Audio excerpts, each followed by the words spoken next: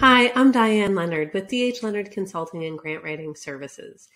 And one of the things that our team is incredibly passionate within the grant seeking best practices, what we like to call the grant life cycle, is relationship building with grant makers.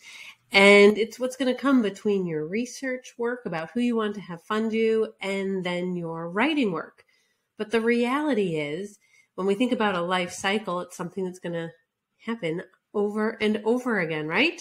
And what that means is that we're building relationships not just for the one-time application, but for building a longer-term relationship with grant makers.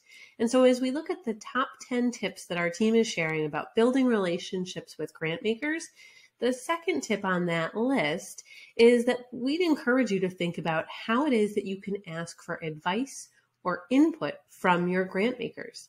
Maybe it's a grant maker that funds you every year. Maybe it's a grant maker that funds you one year, then has you take a break, and then you're eligible to come back again. Or some other relationship cadence that you have with a grant maker. Regardless of what that cadence is, having a conversation with the grant maker where you solicit their candid or honest input, where maybe you ask for an introduction, or maybe you offer to make an introduction. Having conversations like that with grant makers are an amazing way to foster a relationship that acknowledges that this could be a funding partnership and not only a transaction between the two organizations.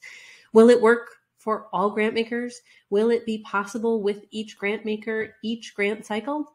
Maybe not, but it's something that I'd encourage you to keep an eye out for when you're interacting with and building relationships, working to enhance them with the grant makers that your organization engages with.